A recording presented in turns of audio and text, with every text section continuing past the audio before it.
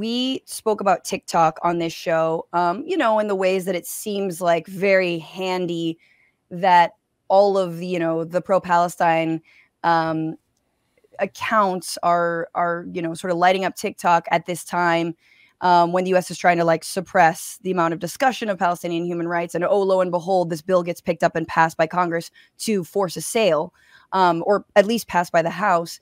But I think you had an interview, a great interview with Paris Marks, who's been on this show before on their podcast, Tech Won't Save Us, but about how that maybe is missing kind of the forest for the trees here, and that the forest is really about maybe this broader kind of trade war with China on the one hand, and then also what we need to do about data privacy on the other. So let's start with the data privacy stuff. You know, like, is there evidence that TikTok is worse than other social media apps when it comes to data harvesting and whatnot?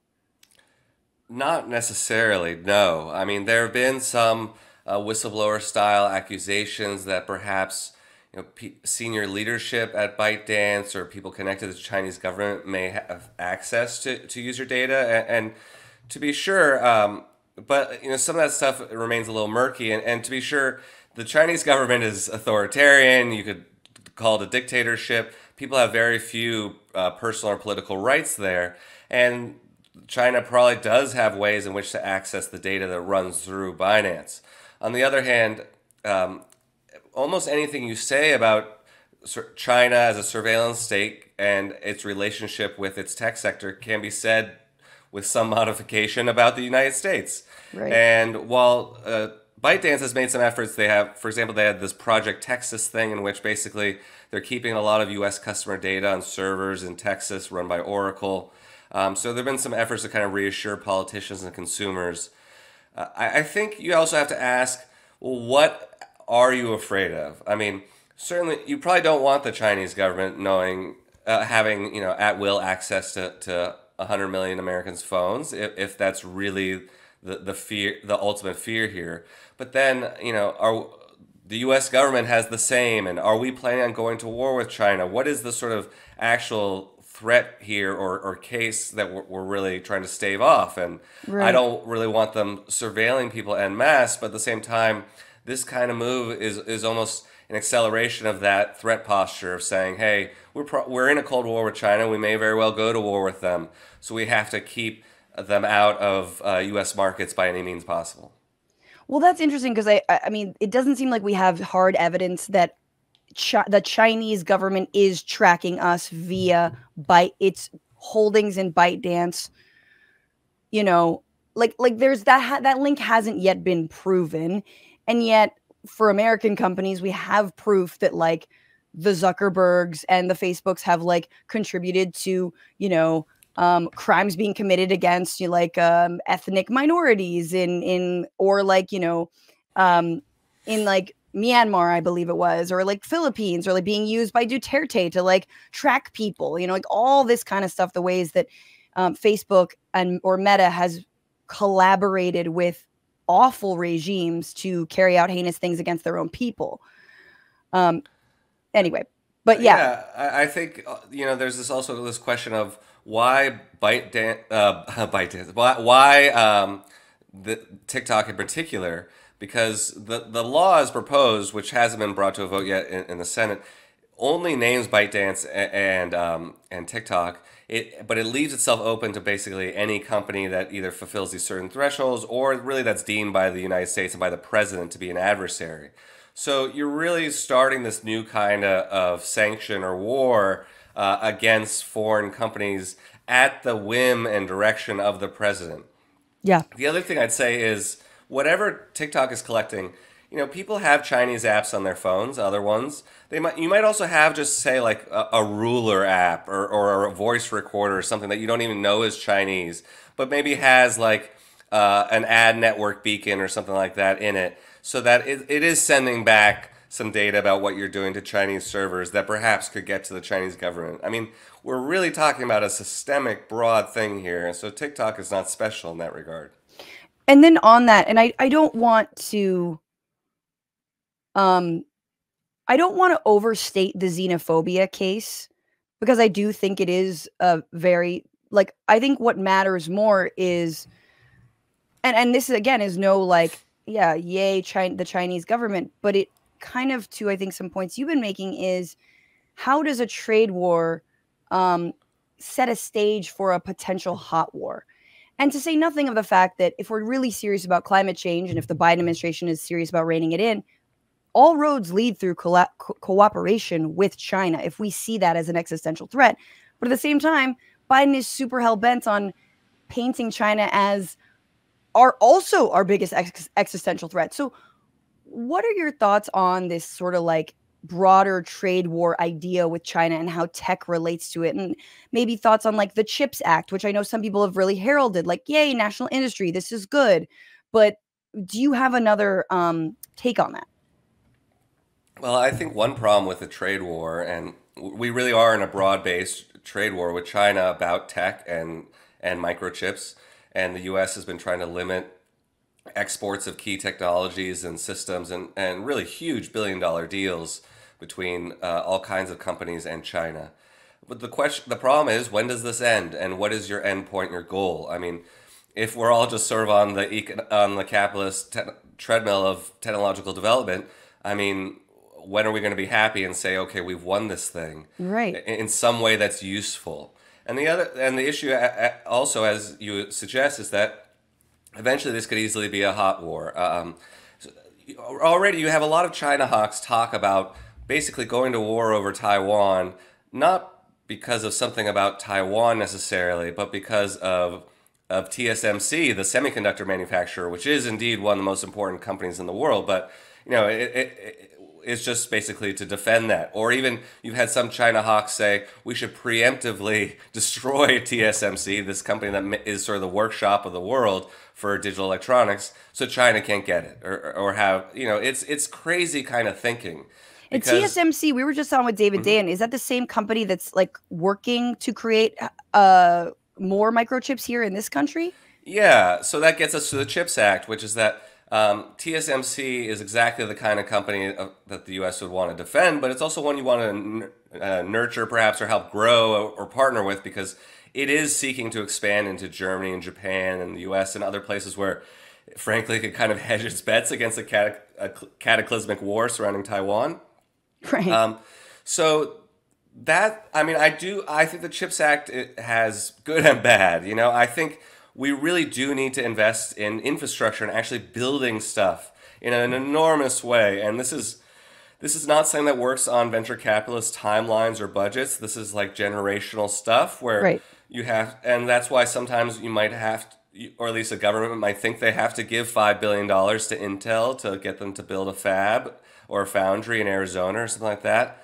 The economics of it, I do have some issues with at times, but I think the sort of broader goal of, hey, we need semiconductor manufacturing here in the U.S. because it's good for the economy, it's good for jobs, and it's good for national security, and also hopefully undermining the war machine and not sort of revving it up.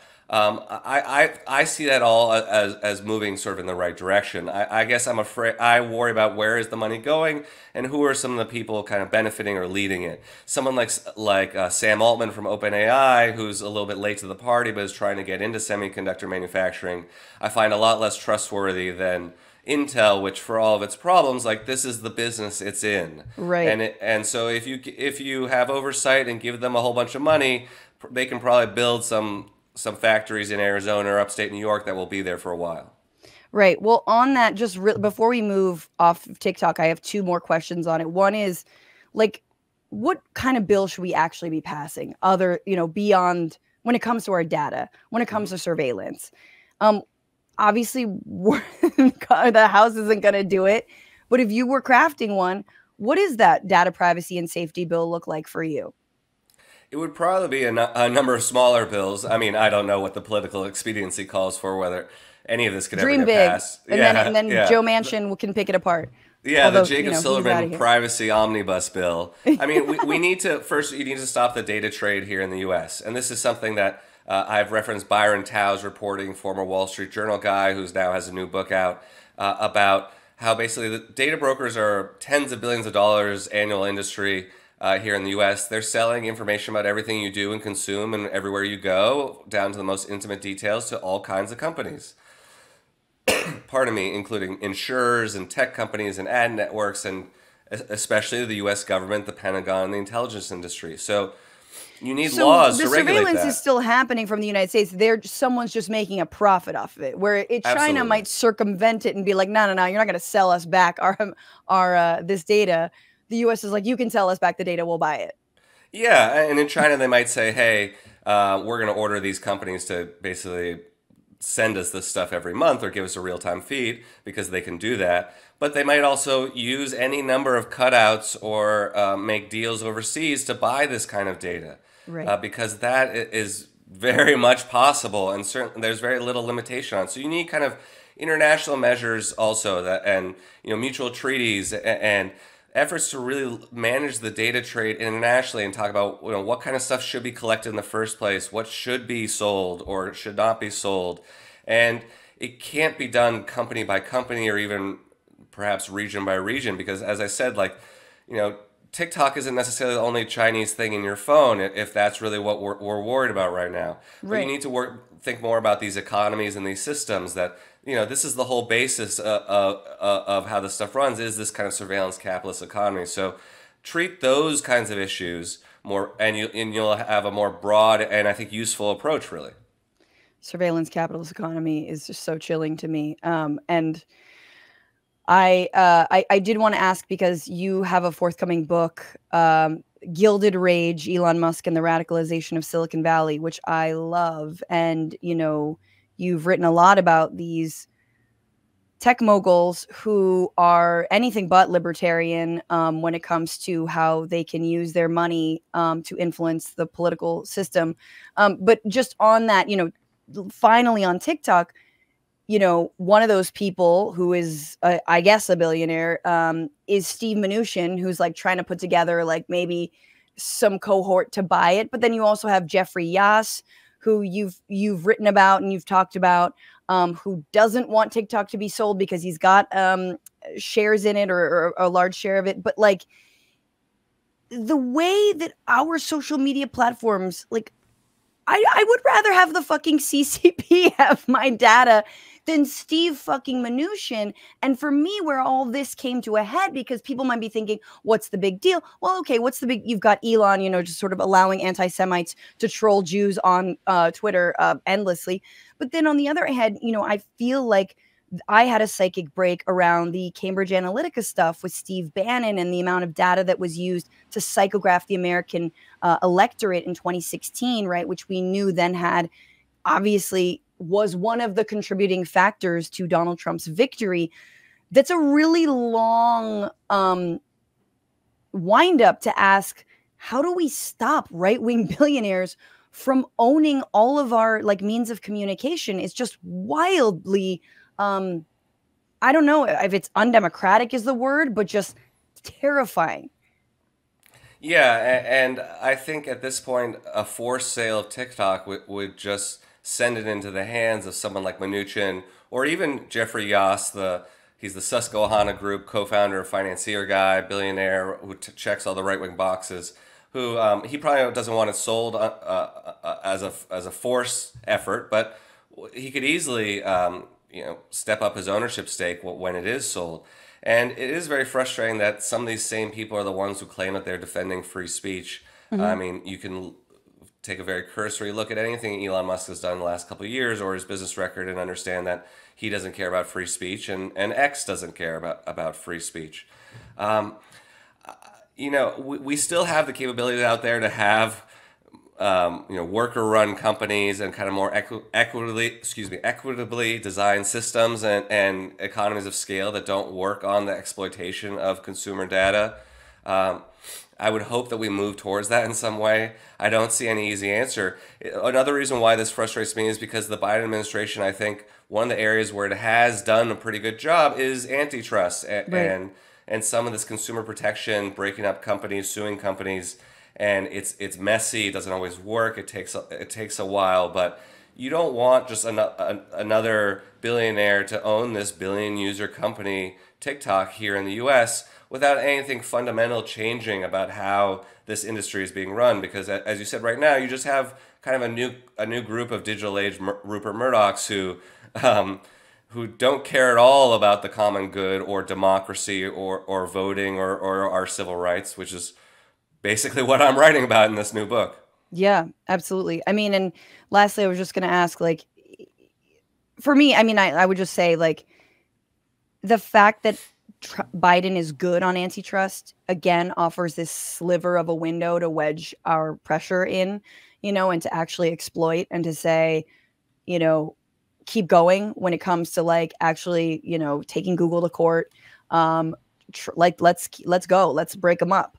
But this forced sale is just such a weird digression. It seems like moving backwards when it comes to all of that, especially, yeah, we don't know who might buy it. And God, Jeffrey Yass, whose politics are just as heinous as any of these billionaires, you know, anti-union, pro charter school and all that, as you talked about, is just like, that's not a solution either.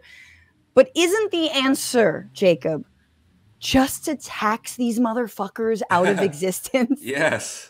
I think that's also perhaps the simplest one, really, right? Yeah. Because you're gonna reduce their power, you're gonna reduce their wealth. You're not gonna sort of pick at edge cases or you know, wait for one of these people to commit a heinous crime that you can prosecute. Right. And then, you know, I think one thing looming over this too is that the government, I think, will and probably should have a say in how some of these industries develop. I mean, we have the internet and a lot of the technologies that have resulted since because of government investment. But you want it to be done democratically and to move and you know, for the social and common good, and to sort of move society in the right direction. So, you know, in that sense, forcing a sale of a quasi-Chinese company to an American oligarch, not so good.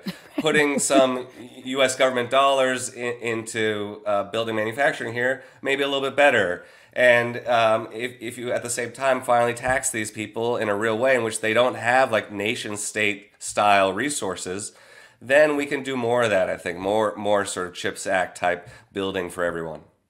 What's going on, Frantifa? If you haven't already, subscribe to this channel right now. Hit that button. And also, you can become a patron and support the show every single week. Get access to bonus episodes and exclusive merchandise. Patreon.com/bitchuationroom. Do it.